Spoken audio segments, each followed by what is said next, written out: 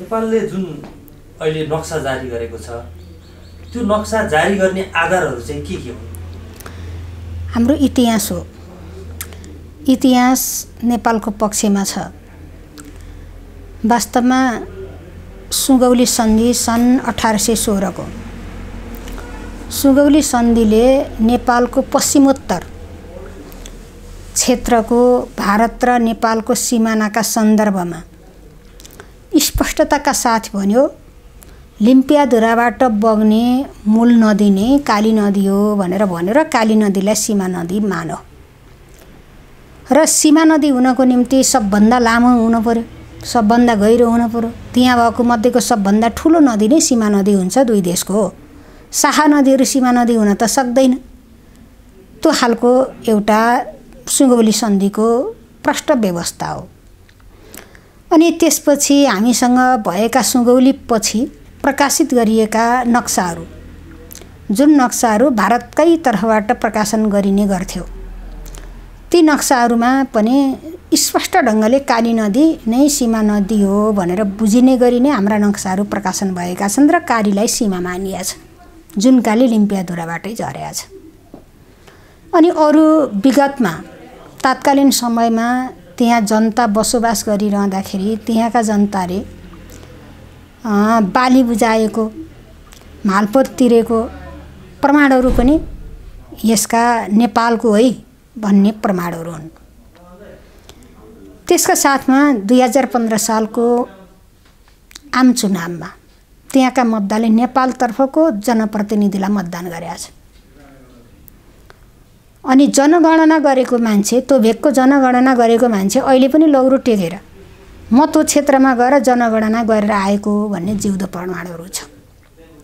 बेला बखतका सरकारका तर्फबाट डिप्लोमेटिक नोटहरू आदान प्रदान गरिएका चिजहरू पनि प्रमाण हुन सक्छ। अनि त्यस्तै अन्य ऐतिहासिक दस्तावेजहरूका आधारमा हामीले त्यो भूभाग हाम्रो हो भन्ने कुरामा कुनै दुविधै नभइकन स्पष्ट भइसकेपछि अब त्यो भूभागलाई हाम्रो सीमाभित्र, नक्साभित्र बाँध्नुपर्छ, बाउन्ड्री गर्नुपर्छ भन्ने ढङ्गले सरकार अगाडि बढ्यो र आज त्यो काम सम्पन्न गरेको छ। पहिलाको नक्सामा चाहिँ छुट्नुको कारण के रहेछ? नेपालले चाहिँ पहिलो नक्सा कहिले जारी गरेको रहेछ? अब वास्तवमा 2032 साल नेपाल पहिलो नक्सा त होइन, तर हेर्दै आउँदाखेरि कुनै नक्सामा के बनाएर कसले गर्यो भन्दा जसले छपा उसैले गर्यो, छपाउने पक्षले गर्यो नि। त्यसको प्राविधिक पाटो अध्ययन गरेर करेक्सन गराउन लाइएन, त्यो आफ्नो ठाउँमा छ। अब पछाडिको एउटा नक्सा हेर्दाखेरि के दिन्छ भने लिपुलेकबाट झरेको नदीलाई नै काली नदी भनेर बनाइदिएको छ कि। त्यसरी त्यो भूगोललाई आफ्नोमा पार्नको निम्ति विगतमा नक्सा छाप्ने अख्तियारी प्राप्त गरेको भारतकै तर्फबाट त्यस्ता खालका व्यवहारहरू गरेर कहिले काली प्रष्ट देखिएको, कहिले काली घुमाएको, शाखालाई बनाएको, त्यो हिसाबले आछ। तर अधिकांश दस्तावेजहरू सुगौली सन्धिलाई पछ्याउँदै आएको स्थिति छ र नेपालको तर्फबाट 32 सालमा नक्सा छापेको छ। अस्ति हामीले सार्वजनिक गर्नु बेलासम्म प्रचलनमा आएको नक्सा भनेको 32 सालको नक्सा। त्यो 32 सालको नक्सामा कालापानी छ, लिपुलेक छ, लिम्पियाधुरा थिएन, छुटाइएको थियो।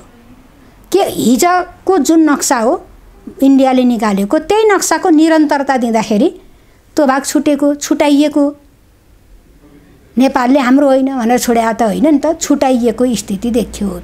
अनि लगातार रूपमा यी विषयहरूमा छलफल गर्ने, बहस गर्ने, दुई पक्ष सम्झौता गर्ने पहल प्रयत्न पनि भए। सरकारले 2वटा परराष्ट्र मन्त्रालयका सचिव स्तरको एउटा संयन्त्र पनि बनायो। त्यो संयन्त्रले पनि सिङ्गो सिमानाको बाउन्ड्री गर्ने सन्दर्भमा एक खालको निर्णय पनि गर्यो। कालापानी क्षेत्र र अनि सुस्ताको विवाद समाधान गर्नको निम्ति सचिव स्तरीय संयन्त्रलाई जिम्मा ला। त्यसका साथमा त्यही संयन्त्रले अध्ययन गर्नको निम्ति सूर्यनाथ उपाध्यायको अध्यक्षतामा संयोजकत्वमा कार्यदल पनि बनायो। यति गर्यो। त्यो 71 सालको बैठक बसेर गरे। त्यसपछि बैठक बस्ने, यसलाई टुङ्ग्याउने ढङ्गले गएन। नेपालको तर्फबाट पटक पटक प्रयत्न भयो, बसौँ भन्ने, हल बसौँला भन्ने, अनि बसाइ नहुने, टुङ्गिने गरी नजाने, अनि बसाइ हुँदा पनि कर्मचारीहरूको बिचमा मात्रै हुने, नापी टु नापीका मान्छेहरूको वर्षेनी सेमिनार हुने, कहिले इन्डियामा हुने, कहिले नेपालमा हुने, छलफल चल्ने, तर यो कुरा राख्ने भन्ने टुङ्ग्याउने गरी नजाने हुँदै हुँदै आजका दिनसम्म आयो। आजको दिनसम्म आइपुग्दा जब त्यो दुई पक्ष बसेर टुङ्ग्याउने हो भनेर भनिएको ठाउँमा एकपक्षीय ढङ्गले गतिविधि अगाडि बढाएपछि अनि हामीले बाध्य भएर नै आफ्नो सीमालाई सुरक्षा गर्ने कुरा हाम्रो हिजोदेखिकै हो, हाम्रो आन्दोलनै हो। हामीले बोकेको झन्डा नै अब राष्ट्रियताको झन्डा थियो। अनि आजका परिस्थितिमा त्यो जिम्मेवारी हामीलाई दिए। हाम्रो बहुमतको सरकार छ। यस्तो बेलामा हामीले हाम्रो एजेन्डालाई स्थापित गर्ने बेला यही हो, हामीले गर्नुपर्छ भनेर सरकारले निर्णय गरेर यो कदम अगाडि बढायो र हामी यो ठाउँमा छौँ। पहिलेदेखि नेपालको नक्सा प्रयोगमा आएको रहेछ, त्यस्तो केही फेला परेको छ? छन्।